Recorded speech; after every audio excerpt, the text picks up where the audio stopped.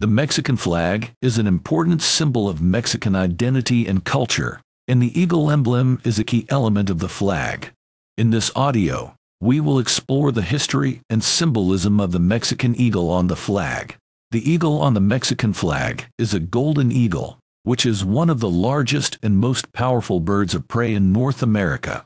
The eagle is shown perched on a prickly pear cactus, with its wings spread wide and its beak clutching a serpent. The image of the eagle and the serpent has a long history in Mexican mythology and culture.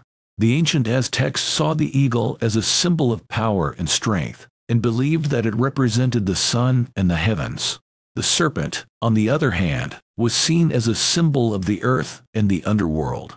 The combination of the two creatures was seen as a representation of the balance between the forces of heaven and earth.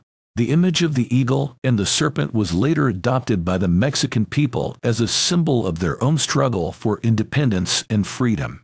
The current design of the Mexican flag was adopted in 1968, and it features the image of the eagle and the serpent in the center of a white stripe, with green and red stripes on either side.